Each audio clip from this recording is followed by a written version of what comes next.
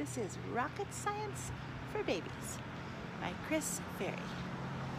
We'll see if it is rocket science made simple enough. This is a ball.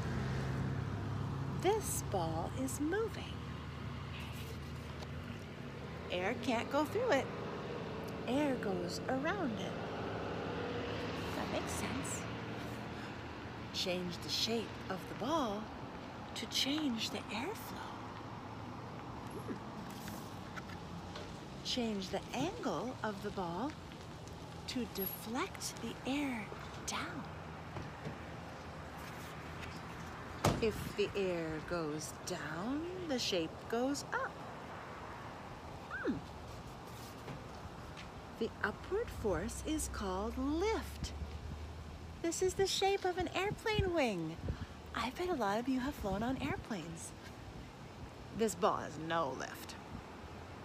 The wing has lift. But how do we make the wing move forward? We put it on a rocket ship. Whoa. This ship is full of fuel. If the fuel goes out, the ship goes forward. The faster the fuel goes, the faster the ship goes. That makes sense.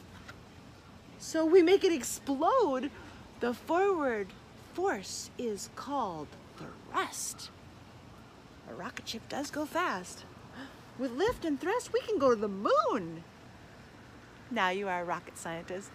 And that is Rocket Science for Babies.